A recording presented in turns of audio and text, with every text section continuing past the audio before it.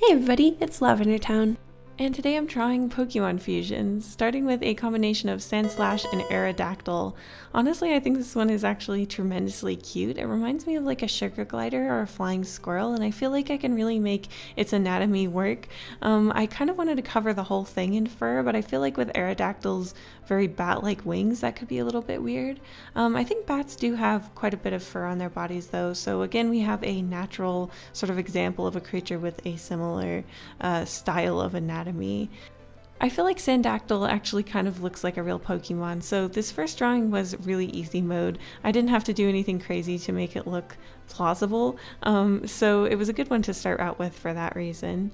I wanted to make it look almost like a natural, like scientific illustration, so I used this like softer pencil rather than a hard inking one, and I did it on this sort of like natural paper texture so that it would look more like I'm jotting it down on my Pokemon adventures out and about as an explorer in the 1600s or something. I just really think it looks super precious. Its face is like a little off-putting when you draw it more detailed. I just like don't know where its nose or mouth is, but like I'm not gonna add it in somewhere where it isn't clearly in the sprite, so I didn't know what to do with that, but I just assume it's kind of like a guinea pig or something where its like mouth is sort of underneath its snout. So with that in mind, it doesn't look too weird. It kind of looks like an alien with these giant glossy eyes, but it also makes it look really cute, so I'm not complaining. The Pokemon Fusion generator that I was using pretty much decided that Sandslash colors were going to be the dominant colors for this whole creature, and I honestly agreed with that, so I kept it pretty much exactly the same as the sprite that it gave me. It's a little boring, but I genuinely think that it makes it look the most real and also the most cute. I mean, it would look interesting with the purple, but I really like it with these sandy colors, and I feel like it matches its type. In the end, other than redrawing it, the only major changes I made was that I made the neck quite a bit thicker because I thought that that head sort of just smacked onto the top of Aerodactyl looked a little bit precarious, but other than that, I stuck mostly to the sprite's design. Next up is Charchen, a combination of Charmeleon and Hitmonchan.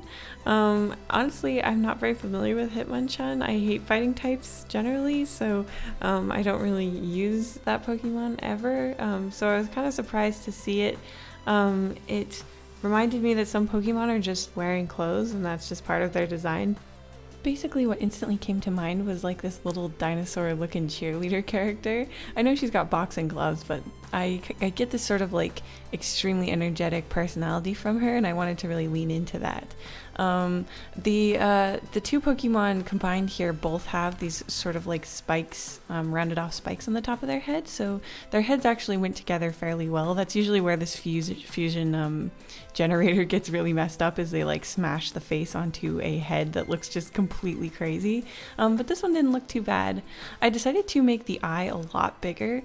I just thought that it would look more right, because Charmeleon is like one of the very first Pokemon ever designed.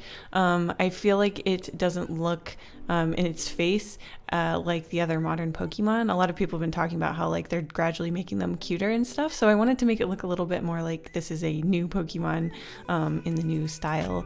I really like this like tennis skirt that's just sort of on this character, and I like those super powerful like 1980s shoulder pad armor she's got. It's almost like a Caesar's Legion style like armor plates, I guess.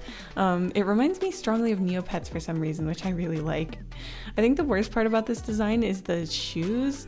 They almost just look like a different color of feet, but they're like pretty clearly shoes if you look closely at the sprite. So I really hate them. I wanted to put like shoelaces on them or some kind of like fabric-y detailing, but while some Pokemon do have things that look like clothes, they definitely don't really have any like fabric-y textures or anything, so I felt like I couldn't add that. I decided to go with more of a like pop cell shaded style because I felt like for this particular Pokemon it would look a lot better, and I think that was the right call in this one. I think it looks really cute. I tried not to do too much like smoothing or anything, just so that it has that like really strong, it almost kind of looks like a toy, sort of shiny look.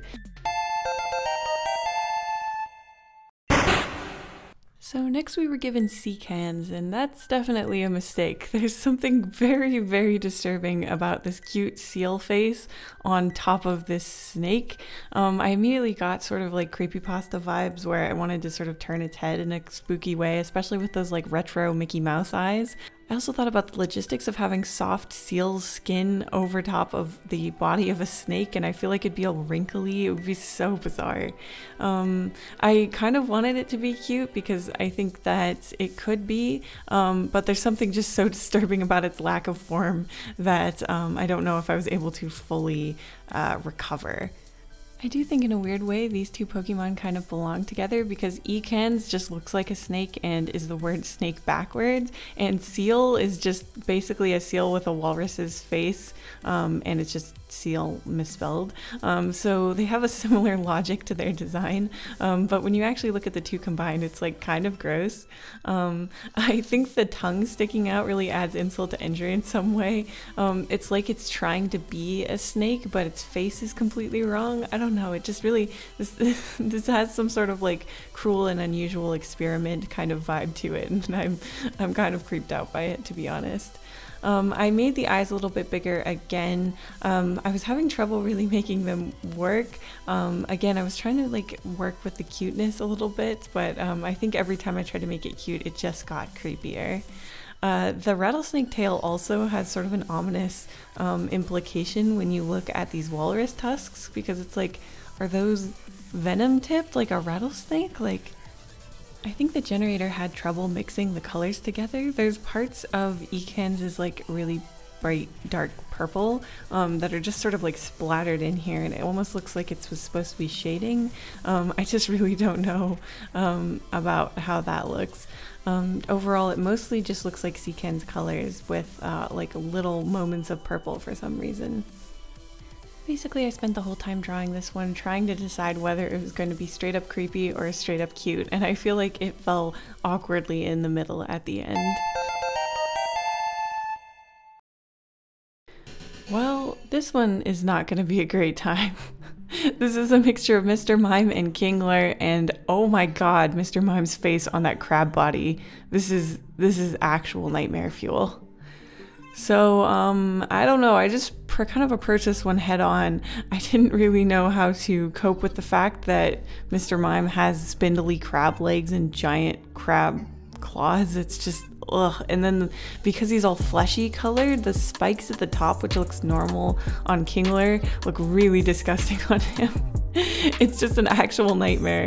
I changed his pose a little bit to make him look a little bit more reserved. I thought maybe that would help make him look a little bit cuter, but in the end he just looks like a weird creeper that you wouldn't want to encounter anywhere in any situation. So I started to just lean into that. I learned my lesson from SEEKANS. Sometimes you can't fight the creepy. Sometimes you just gotta lean into it. And at least Detective Pikachu had a realistic Mr. Mime, so there's no way this can be as creepy as that, because man, that like fleshy, like photorealistic Mr. Mime is going to haunt my nightmares forever. Like, there's some Pokemon I just don't want to see realistic, and that list entirely includes every Pokemon that doesn't have fur, except maybe Bulbasaur. I thought they were pretty cute. But anyway, I decided to try to make him look fleshy, even though the crab parts are probably supposed to be hard. I mean, Mr. Mime is such a fleshy Pokemon, and it seems like he's the one who's sort of the like dominant texture on top of the silhouette of the crab, so I felt like I had to try and honor that as best as I could. I started off with more of like a cell shaded thing, like I did with Charchen, but I felt like because he's fleshy and gross, I should actually try to smooth that out in a few places. Plus it just made his like weird disgusting head fingers look like they're like, I don't know, turkey feathers or something. It just looked odd, so I wanted to blend that out. I put shines all over him to grease him up, and then he was done.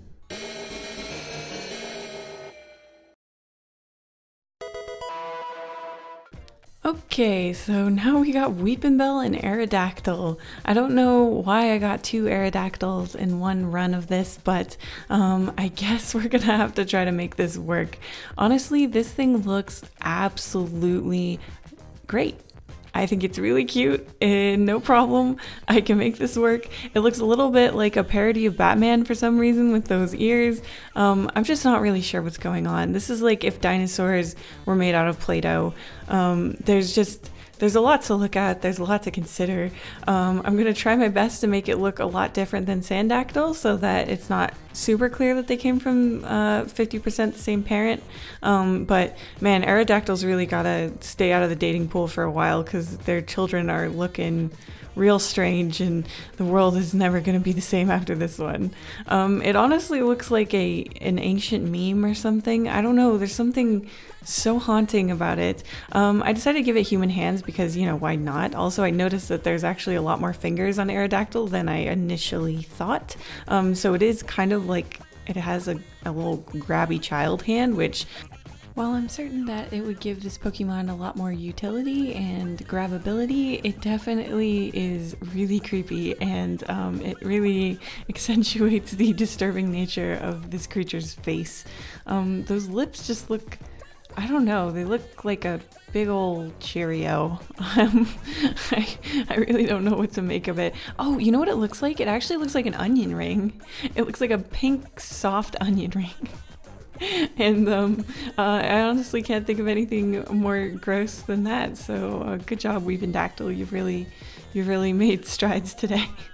To be fair, there are Pokemon that actually look grosser and weirder than this, though. Maybe I'm just a coward. I really need to get on their level when it comes to design sensibilities.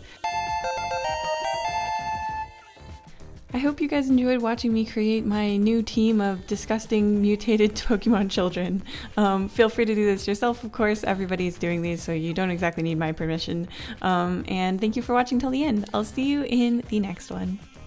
Thank you to my patrons, including Bella Story, Calpompone, Clockwork Construct, Dope Elephant Art, Dr. Casket, Elizabeth Album, Greer the Animator, Imagine Creation, Ivan Rodriguez, JJJ, Joseph Copel, Justin, Carla Tapia, Katie Marigold, Kierjadern, The Blah Blah Blah, Micah Dactyl, Mr. Dr. Pants, Nora Cornelielsen, Nyaratothep, Okemore, Ollie, Post-it Pixie, Rosie Warlock, Sergeant Pendulum, The Artsy Moose, Yaboy ST, and Zoe Stardust.